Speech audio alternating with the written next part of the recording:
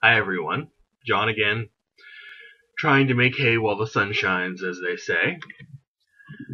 And I wanted to talk about, as we get into mid-September, one more perfume from my collection that I, maybe one of the most recent ones that I bought completely blind. I've tried to really stop doing that, and thankfully I'm doing it much less often. But it is Fougere Royale from Houbigant, the lovely French perfume company. By the way, totally superficial observations about the presentation, but this bottle is really, really beautiful. Just love the bottle, this sort of deviled glass thing, and the cap weighs about 37 pounds. Anyway, I'm usually not much of a bottle person, but I sort of like this also with the little silver thing.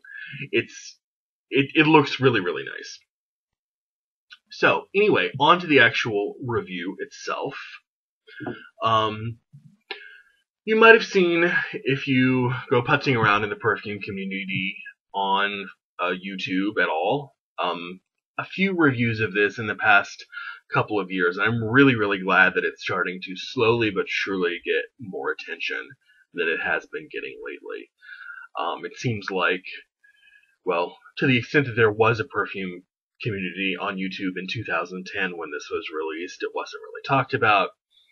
But in the past year or two, that's been changing, and I really, really appreciate that. So this is Fougere Royale, the 2010 version. And it, of course, if you don't know the history of this perfume, I'll just give you a little bit of a rundown. It's a resurrection of the original formula, which was created in 1882 by Paul Parquet, the French perfumer.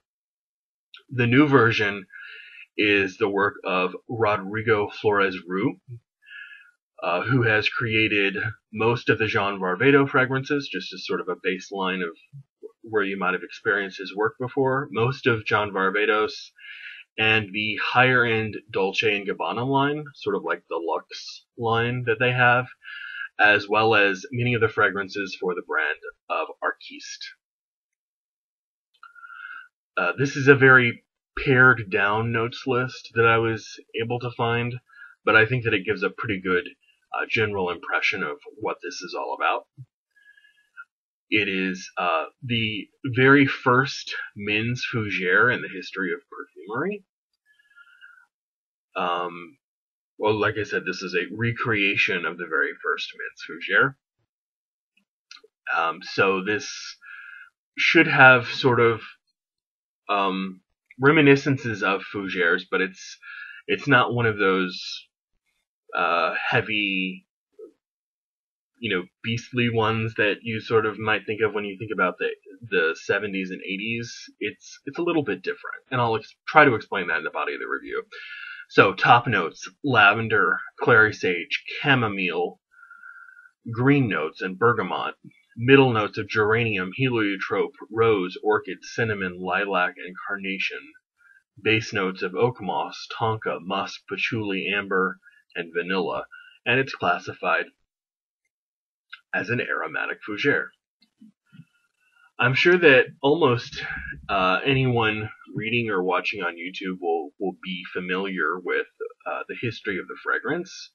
But if you're not, just a short little rundown.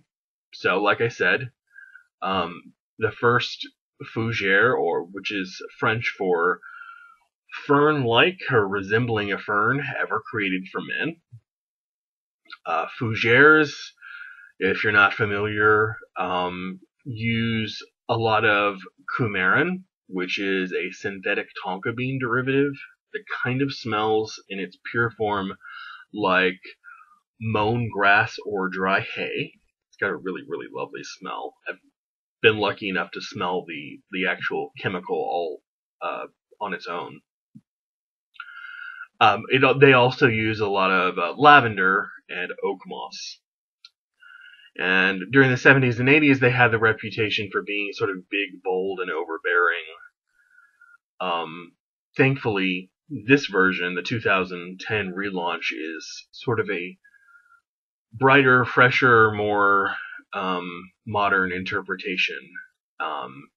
And it isn't really full of bluster like you might associate the word Fougere for being.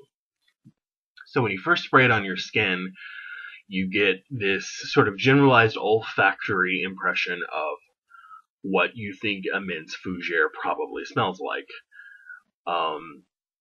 Except it's not really like Gazzaro Pour Homme or Draco Noir or anything more modern. It's not mixed with heavy doses of warm spiciness like cinnamon or cardamom or cumin or anything like that. Most of the spices here, the ones that I can smell, are fresh. Definitely pick up a lavender heavy top mixed with this sort of beautiful floral anisic fresh grassiness that echoes the smell of ingredients like chamomile and parsley and maybe even a hint of cilantro. It's just a really nice green verdant smell, ever so slightly floral, despite all of those floral notes that I listed in the note breakdown at the beginning. This doesn't come off as an overly floral or feminine scent. I would say it's perfectly unisex. I don't think it rings too masculine, but it's not a rose scent or a carnation scent or a lilac scent, like the notes list might lead you to believe. A lot of those flowers are just quite in the background, quite subtle. So as the greenness wears down, this sort of fresh spiciness starts to come through, where you get carnation, geranium, and cinnamon. Yeah, if anything, those flowers sort of add a bit of spiciness more than they do a traditional sort of floral feeling. Like many classic Fougeres, the ones with a reputation for preceding you into a room, this does have a lot of notes, only a handful of which I can really pick out. So the scent is really, really well done.